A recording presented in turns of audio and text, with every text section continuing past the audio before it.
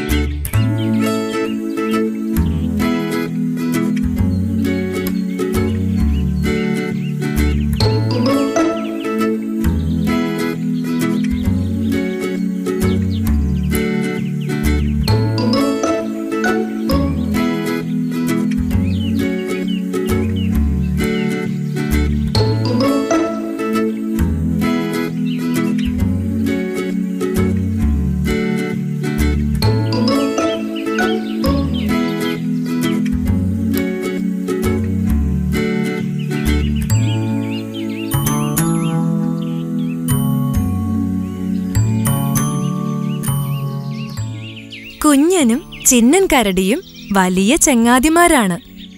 കുഞ്ഞന്റെയും ചിന്നൻ കരടിയുടെയും കൂട്ടുകാരനായിരുന്നു ചെമ്പൻ കുരങ്ങൻ. എന്നും രാവിലെ തുടങ്ങും അവരുടെ കളികൾ. ആദ്യം അവർ ഓടിത്തൊട്ട് കളിച്ചു. പിന്നെ അവർ സാറ്റ് കളിയായി. ഇനി നമുക്ക് സാറ്റ് കളിക്കാം. ഞാൻ 20 വരെ എണ്ണാം. നീ പോയി ഒളിക്കണം. ശരി. 1 2 3 4 എവിടെ ഒളിക്കാനാ? എവിടെ ഒളിച്ചാലും അവൻ എന്നെ കണ്ടുപിടിക്കല്ലോ. ഈ പാറയുടെ മറവിൽ ഒളിച്ചിരിക്കാം.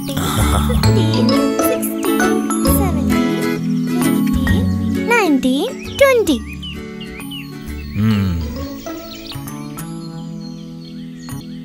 ചിന്നൻ എവിടെ പോയി ഒളിച്ചിരിക്കുകയാ? കാണാനില്ലല്ലോ. ഇപ്പൊ ഞാൻ അവനെ കണ്ടുപിടിക്കും.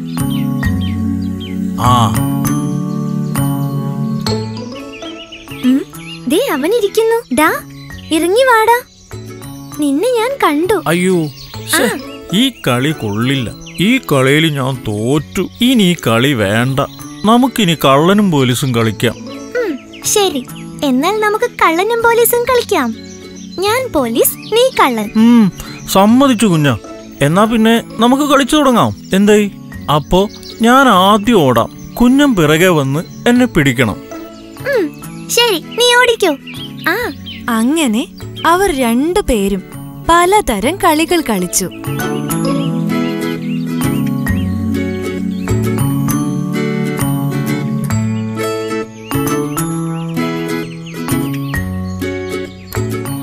രണ്ടുപേരും തളർന്നു.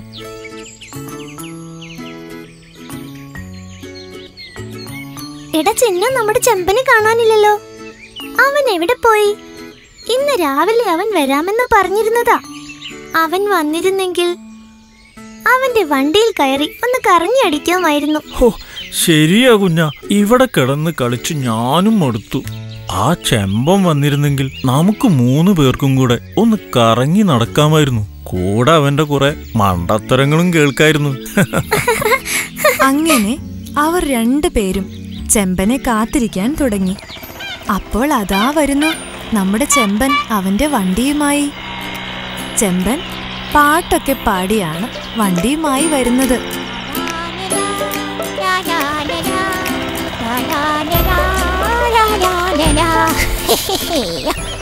എടാ, നീ ഇത്രയും സമയം എവിടെയായിരുന്നു? നിന്നെ കാത്ത് എത്ര നേരമായി ഞങ്ങൾ ഇവിടെ ഇരിക്കുകയാണെന്ന് അറിയാമോ? എന്റെ വണ്ടി ഇന്ന് പഞ്ചറായിരുന്നു. അത് ശരിയാക്കാൻ പോയതാ. അവന്റെ ഒരു പൊട്ട വണ്ടി.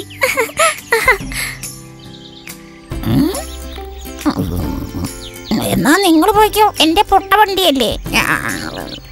അയ്യോ, പിണങ്ങല്ലേ. ഞാനൊരു തമാശ പറഞ്ഞതല്ലേ. നിന്റെ വണ്ടി ഇല്ലെങ്കിൽ എങ്ങനെയാ ഞങ്ങൾ കറങ്ങാൻ പോകുന്നത്? നിന്റെ വണ്ടിയും നിന്നെ പോലെ സുന്ദരനാ.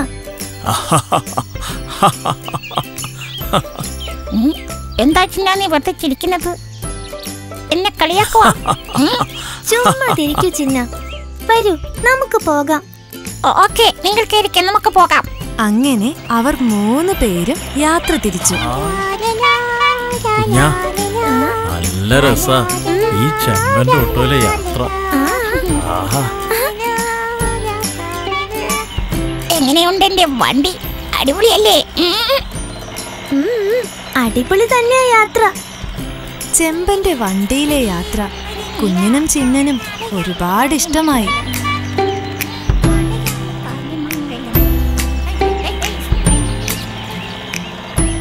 ചെമ്പൻ ചില നാട്ടുവിശേഷങ്ങൾ പറഞ്ഞ് വണ്ടി ഓടിച്ചുകൊണ്ടിരുന്നു. ചിന്നൻ പറഞ്ഞു, ചെമ്പാ, നമുക്ക് വെറുതെ ഇരുന്നിങ്ങനെ യാത്ര ചെയ്യാതെ കടങ്കഥകൾ പറഞ്ഞു കളിച്ചാലോ? അല്ലേ കുഞ്ഞാ? ആ, അത് കൊള്ളാം. നമ്മുടെ ചെമ്പന് എല്ലാ കടങ്കഥകളും അറിയാമായിരിക്കുമല്ലോ, അല്ലേ? എന്നാ തുടങ്ങിക്കോ, ഞാൻ എല്ലാത്തിനും ഉത്തരം പറയാം. ഞെട്ടില്ല വട്ടയില്ല എന്താണെന്ന് പറയാമോ? എനിക്കറിയാമായിരുന്നു, മറന്നുപോയല്ലോ. ഞാൻ പറഞ്ഞാലോ കുഞ്ഞാ?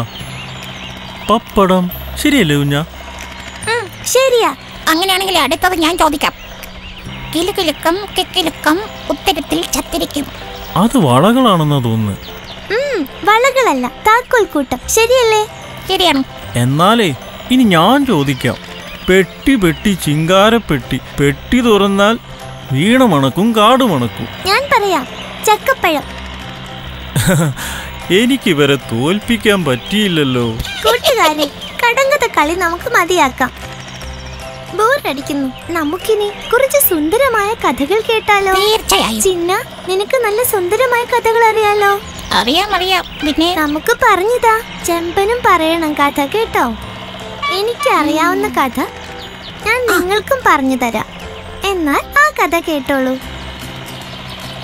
പണ്ടൊരു കാട്ടിൽ താമസിച്ചിരുന്ന ഒരു ആമയുടെയും കൊക്കിന്റെയും കഥയാണ് ഞാൻ പറയാൻ പോകുന്നത്. ആ കഥ കേട്ടാലോ?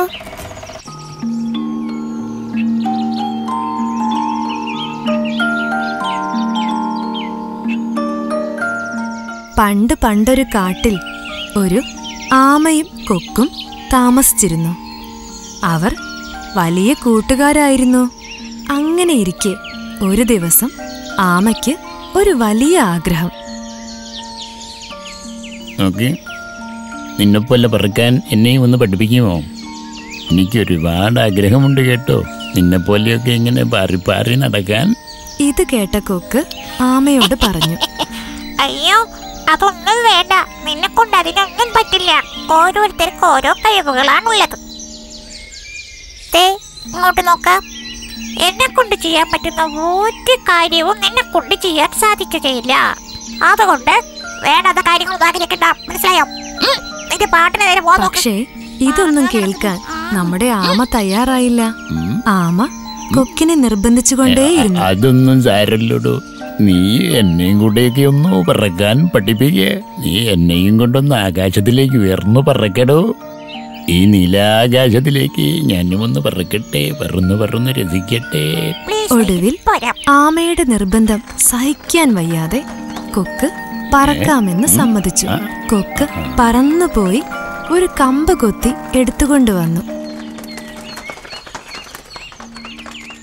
എന്നാൽ പറക്കാൻ തയ്യാറായിക്കോ. നീ ഈ കമ്പിൽ പിടിക്കണം കേട്ടോ. ഞാനതും കൊത്തി പറക്കാം. അങ്ങനെ നിനക്കും പറക്കാം. എന്നാ റെഡി ആയിക്കാം. ഇത് കേൾക്കേണ്ട താമസം ആമ സമ്മതം മൂളി. അതൊക്കെ ശരി, ഞാൻ കമ്പും കൊണ്ടിടിക്കുമ്പോ പറന്നൂടാലോ എന്നോക്ക്. അങ്ങനെ കൊക്ക് അവനെയും കൊണ്ട് പറന്നുയർന്നു.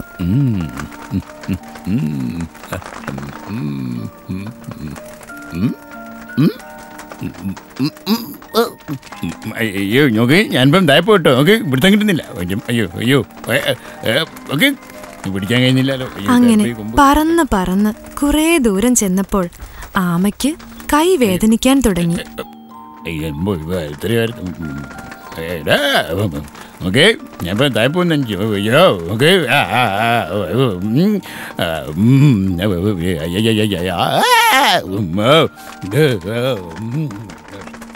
ഇത് കേട്ട കൊക്ക് ഒന്നും ചെയ്യാനാകാതെ വേഗം താഴേക്ക് പറക്കാൻ തുടങ്ങി. താഴെ എത്താറായപ്പോഴേക്കും ആമ പിടിവിട്ട് താഴെ വീണു